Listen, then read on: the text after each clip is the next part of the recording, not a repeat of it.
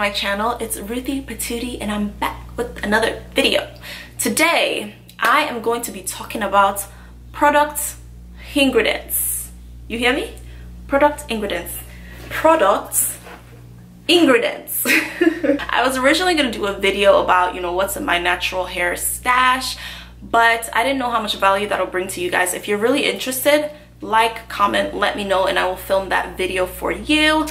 To be honest, out of all this whole thing, I probably use like 5 to 6 products consistently. But there's a method to the madness. So again, if you're interested, let me know.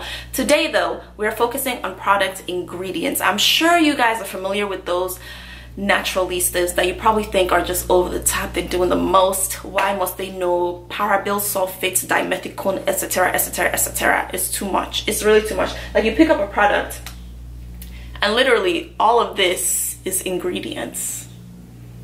But, recently with quarantine, we have more time to do the things that we've been putting off for a long period of time. And for me, I was like, it's time that I understand product ingredients a little bit more. I'm not a pro at it now. I don't know every single thing that can be listed on a bottle, but I have an idea of certain classes of ingredients, what they're supposed to do for you. So if you're interested in learning that, keep on watching. So there's several reasons why it's important to just familiarize yourself. I'm not saying know every ingredient, but familiarize yourself with what sorts of ingredients are in your natural hair products, or even in any product you use on your body. The first reason is because you want to stay away from the toxic stuff. And then the second thing is, based on your hair needs, you want to be able to respond to those needs and treat it appropriately. So in this video, I'm going to be discussing 5 types of ingredients that you are likely to see on natural hair products, starting with my first point, things you want to stay away from. So I'm sure a lot of you have heard about sulfates and how sulfates are bad for you and how you should stay away from sulfates. I'm sure you've heard the term sulfate-free shampoo. So what is a sulfate? First of all, a sulfate is a surfactant. A surfactant is a type of product that can help lift and cleanse and clarify your hair from dirt and oils. So it sounds like a good thing, right? That's what we want. We want a clarifying shampoo that can remove all those things. The problem is sulfates can be harsh at times, and over time it can even remove the naturally producing oils from your hair that help keep your hair moisturized, so it can dry out your hair. That is the main reason people try to stay away from sulfates. I haven't really made it a point to stay away from sulfates, so I'm not one of those people that's like, I gotta stay away from sulfate. I can only use sulfate-free shampoos. The idea is, if you use it too frequently and if you're not able to replenish moisture back into your hair, then you have a problem on your hands. But if you use it in moderation and you have a good moisturizing regimen, then you should be okay. The next product that is not so hot in the natural hair community, and actually in all beauty, not just hair care, are parabens. Now these I would put a red X on. A paraben is actually an ingredient that closely resembles estrogen. Estrogen is a hormone. So imagine you're putting a hormone-like ingredient on your hair, on your scalp, on your skin.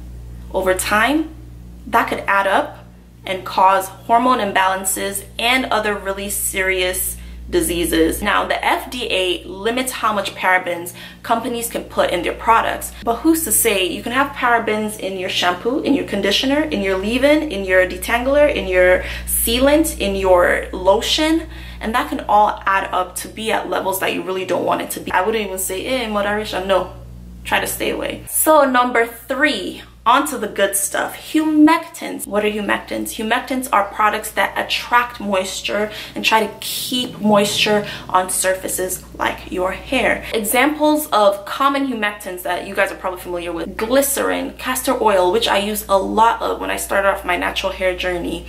Honey is a great humectant. Hyaluronic acid, which is primarily used in like skincare products. Sorbitol is a humectant. Propylene glycol is a humectant. So these are things that you want to see in your hair products that you're hoping to help moisturize your hair. Now the next thing, products that can help strengthen and fortify your hair. Proteins, right? There's a whole spectrum of how much protein, what type of protein, low porosity, high porosity. It can get really complicated. But examples of these proteins that you can find in your hair product include wheat protein, keratin, silk, soy, collagen, rice protein. Okay, and then the number 5, the 5th ingredient or type of ingredient that you can commonly see in hair products are silicones. Silicones provide slip. They help protect the hair and they help smooth the hair. So a good example of where you can find silicones are heat protectants, because they coat the hair, they protect the hair from the damage of heat. You can also find a lot of silicone in conditioners because they provide that slip that helps you detangle and really get the job done there. So example of silicones, I'm not going to try to pronounce these because With that being said, I have only just scratched the surface because, like I said, do you see this list? This is not just humectants, proteins, silicones, paraben sulfate. Is a lot much more than that. The one thing I will say is a lot of times the ingredient list is listed from the highest concentration to the lowest concentration. So the first couple ingredients you see on that list are the most important to take note of. So let's test this out. Let me test my knowledge. Let's pick out a product from this stash and see if I can identify or recognize the first 5 ingredients. Let's go with this. Okay.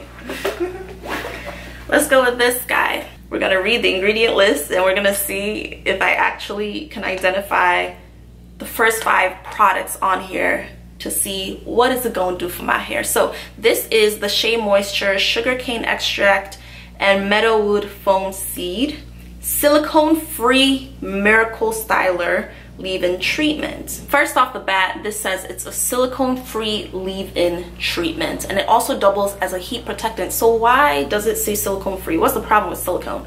Silicone isn't necessarily bad for you. It's just if it builds up, it's hard to remove, and you're probably gonna need a sulfate or something strong to remove those layers from your hair. So okay, I get it, silicone-free. First ingredient, water. Whew. I know that one. Then cetearyl alcohol. So I didn't really talk about alcohols in this video, but I do know that this type of alcohol isn't the type that dries out your hair. It's a fatty alcohol, and it actually helps provide slip and provide like better manageability for your hair. Check. Glycerin, vegetable glycerin. So we have a humectant that will help moisturize my hair.